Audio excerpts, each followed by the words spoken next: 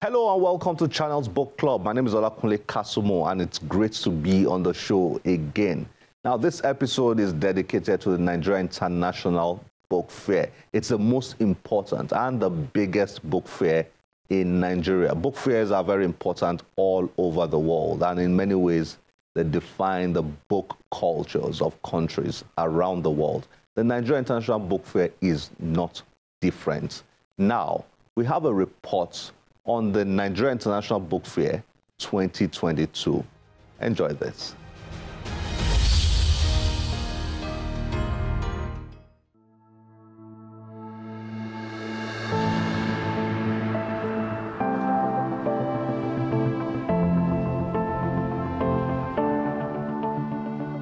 The 21st edition of the Nigeria International Book Fair, NIBF. Once again, Lagos hosts the most pivotal and longest-running book fair in Nigeria. Present at this year's event are stakeholders in the book ecosystem, including publishers, booksellers, librarians, authors, printers, members of the academia, students, representatives of government, corporate organizations, and non-governmental organizations. Copyright violation is senseless path to tread. Once a site for privacy has now become a site for piracy. Once a foolproof work of art has now become a porous work corrupted on both parts. Who is to blame for it all? Who brought about this great fall? Who started this terrible trend? Was it the beginning or was it the end? Everybody has a part to play in this great crime. The end users who abuse the tool, and the regulators who guard the tool with no pride. Thank you. The 2022 edition of the annual book fair with the theme Copyright and Sustainable Growth in the Ecosystem, Setting a New Agenda.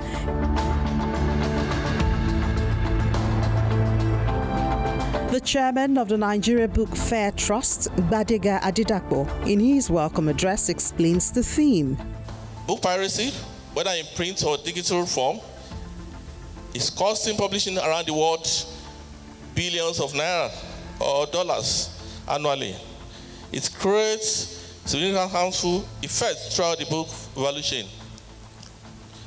Author publishers, distributors, and retailers, as well as authors and even readers. Other forms of piracy include translation without copyright owner's permission, illegal ebook versions, unauthorized photocopying of academic materials, and the abuse of publication rights. All of these are conceived to be the biggest challenge and pose a huge threat to our industry at large. I sincerely believe that if we get it right in the area of copyright, the entire narrative of the book ecosystem will change for good. It is based on this backdrop that we have decided to inch this year's theme on copyright and sustainable growth in the book industry, setting new agenda. The National Librarian, Professor Chinwe Anunobi, who doubles as the chairperson of the occasion and representative of the Minister of Education, bears her mind on the theme. Copyright is important as it helps to protect the value of an author, academic, researcher's work by giving the originator of the work the ability to protect it from unlicensed and unaccredited usage. The Director General of Nigeria Copyright Commission, John Assain, while delivering the conference keynote paper, explains why books must be protected from piracy. The book is an economic asset for a country's growth. The book is a catalyst for mental growth and social integration. The book is a dynamic tool for historical documentation and generational bonding. And I'm happy we talked about the cultural aspect of what we can do with the book. The book is a medium of mass communication and enlightenment. It is a sustaining pillar for education, for teaching, for learning, for research. It is a tool for national integration, cultural and social cohesion. It is a vehicle for cross-cultural understanding and diplomacy. So the book is there as a vehicle, is a springboard for innovation. The book is also a pivot of stability. And more importantly, or more interestingly, it is a fountain of pleasure and leisure to the general reader. Stakeholders deliberate on the conference keynote paper. I said some of our members, booksellers who deal in curriculum books, school curriculum materials, some others import their final products. I think government too can help with these multiple levies and taxes that they have to deal with. You see, because at the point of even obtaining the import permit to register your firm before you can bring in your container, you can be asked to pay as much as between 1 million to 1.5 million naira. How do you survive? By the time you do all of that and then you pay your clearing charges, you still have to settle the supplier, duty and all of that. The books come at very, very high costs. And that's what the pirates strive on. According to the definition of an ecosystem, if we say Nigerian book ecosystem, it means that we are talking of the Nigerian space, which means that books developed in Nigeria, meant for Nigerian audience, published by Nigerian authors, to be sold by Nigerian booksellers, must be printed within the shores of Nigeria. Immediately you realize that your books are becoming popular, make sure that you have them available at all times. Availability drives away pirates. The 2022 book fair is unveiled by the chairman of the occasion. In the name of the Father, and of the Son, and of the Holy Spirit. Amen.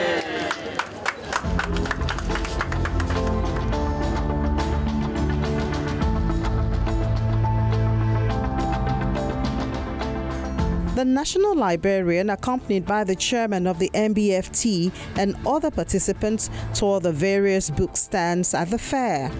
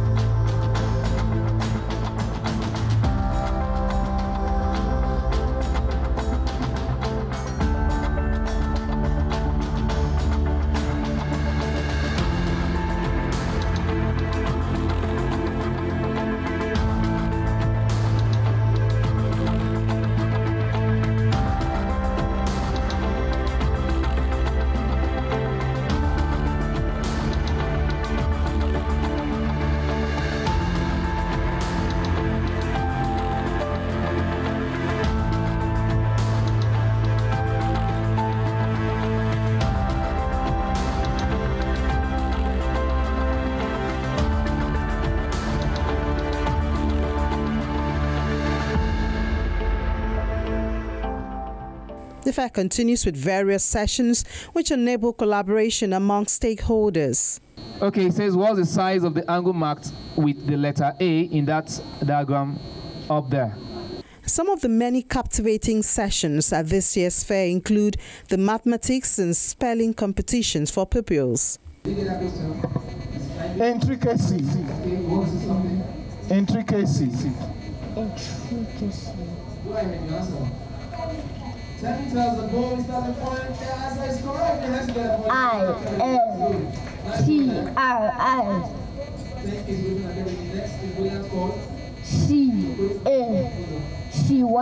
Correct.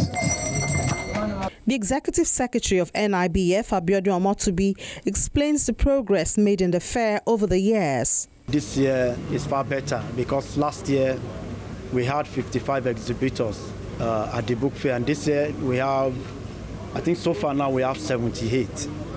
And last year, our foreign exhibitors could not attend due to COVID-19. But this year now, I think we have about 8 foreign exhibitors participating in the book fair. We have from India, we have from Turkey, we have from Malaysia, we have from Singapore, we have from other countries of Africa, from Cote d'Ivoire, we have from Botswana, and we have some other, also we have trade visitors from South Africa, from Ghana, and from other countries of the world. So put together in the aspect of exhibitors, like I said earlier, we have 78 compared to 55 we had last year.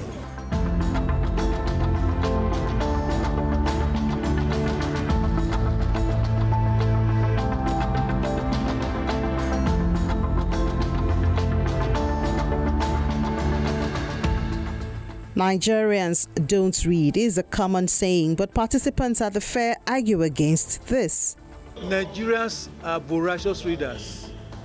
Nigerians are ambitious people. Nigerians want to make it. Every Nigerian wants to make it. And the only way they can make it is education. You can see, particularly in the southern part of the country, how people are passionate about going to school. Primary, secondary, and university education. It's only through education. And education cannot take place in a vacuum without publishing. Books, people have to use books, isn't it? And students have to use books. We have 197 universities. Okay, we now say the nation doesn't read, has no reading culture. We have a buoyant reading culture. The reading culture we have is utilitarian reading culture. People utilize reading for their professions, to achieve their life ambition. Like the Frankfurt Book Fair, Bologna Children's Book Fair, and Sharjah International Book Fair, among others, the NIBF is ultimately aimed at promoting reading culture in the country. However, considering the nation's population of about 200 million, the reality is that there's a relatively low interest in books, as only 8,000 people physically participated in this year's book fair. The need for more government funding for the annual book fair is glaring, so is the need for better private sector participation. But all in all, the NIBF continues to grow and attract participation from home and abroad. Perhaps it will one day be able to compete with the very best around the world.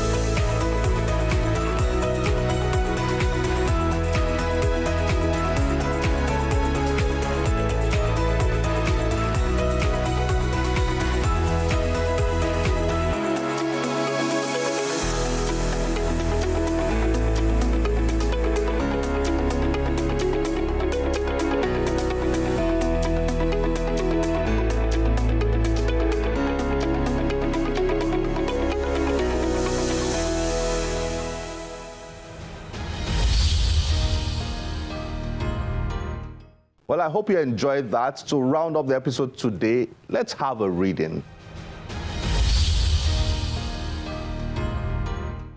Hi, everyone. My name is Ufma Ii. I'm the author of the Naive Wife trilogy.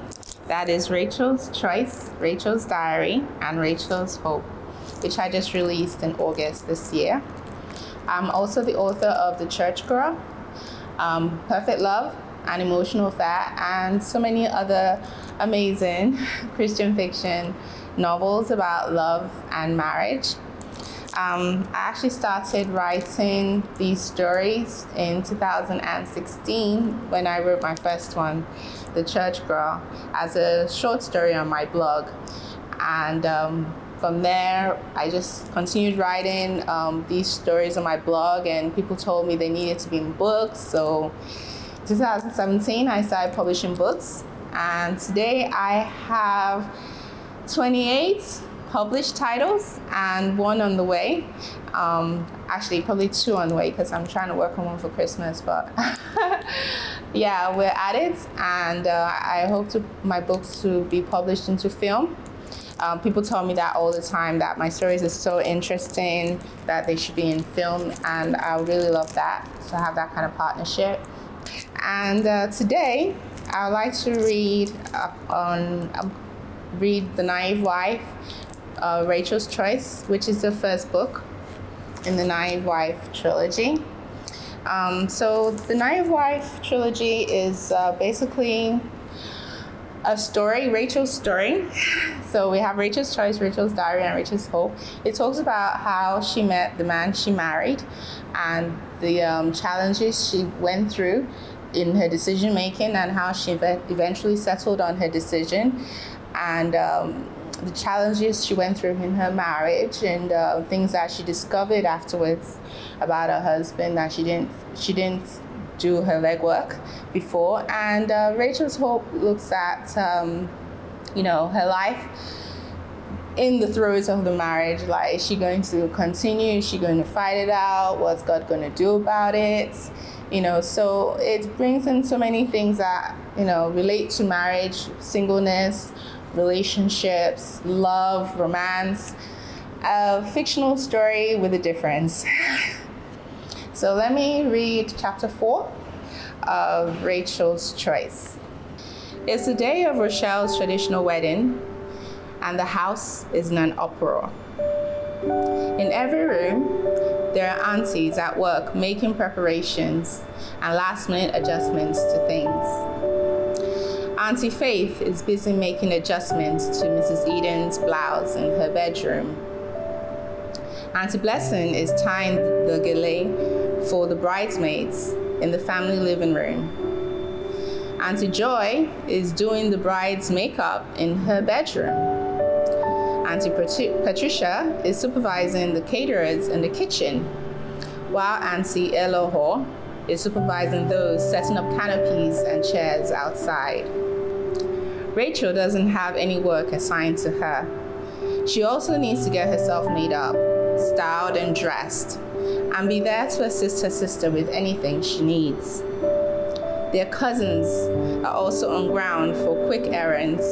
The only people who seem to be idle are the privileged sons and older married fathers, who are already dressed and chatting in the guest lounge downstairs, where the TV is blaring in competition with the DJ outside.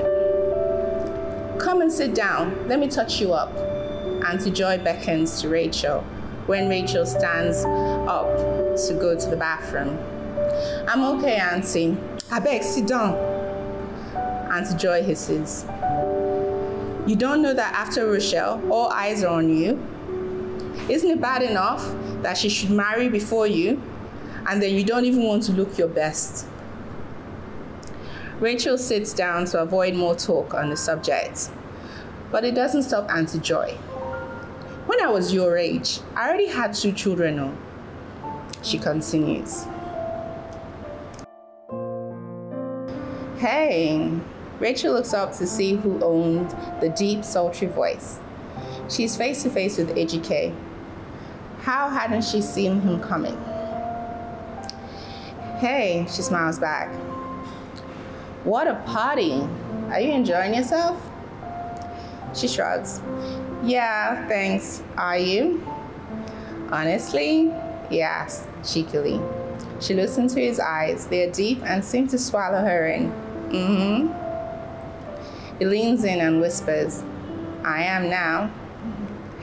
She can't help the beam that breaks open her lips into a wide smile and then a giggle. You're funny. Ejike also giggles. I'm glad you think so, if that's a good thing.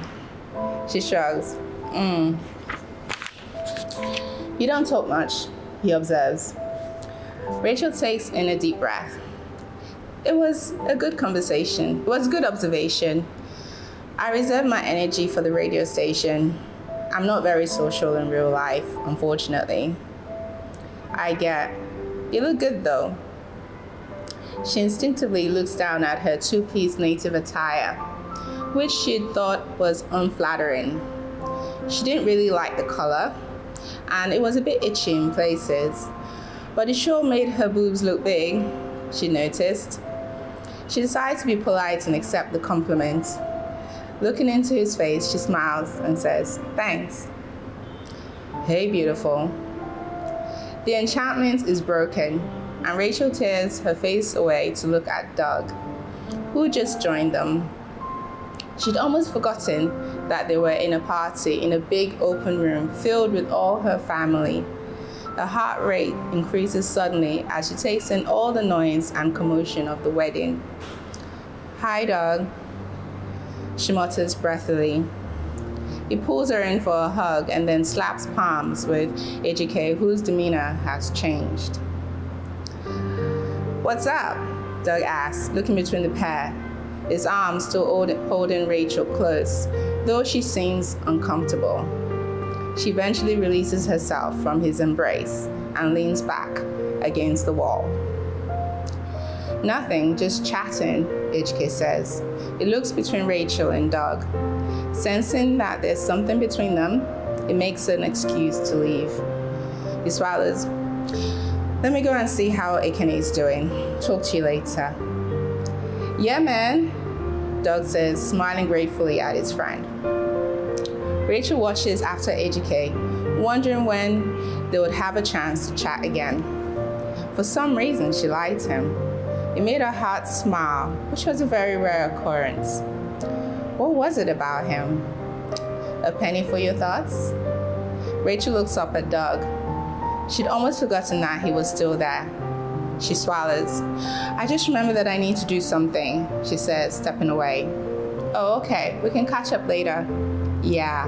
Oh my God, I just lied to that man. So I just finished reading chapter 4 of Rachel's Choice. And it was about her sister's wedding, traditional and white wedding and reception, and the pressures that Rachel, the oldest sister, felt from her aunties and other people about the fact that she was single and without a boyfriend. So I think a lot of women, young ladies, will relate with this pressure that Rachel felt. Not just Nigerian women. I think this is a very typical pressure, and there's so many lessons in this book. You know, showing the struggle that Rachel went through in the decision-making process. There are two men, Doug and Ejike, who were bidding for her heart, and at the end of the book, she makes a choice on which one to marry. And she has to live with that, and she talks about how her marriage is in Rachel's diary. And in Rachel's hope, we see what becomes of Rachel from what she's been through in her marriage based on her choice.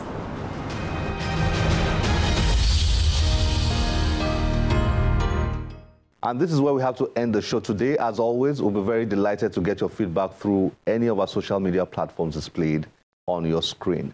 My name is Olakunle Kasumu. Remember, one great book can change your life. Bye-bye.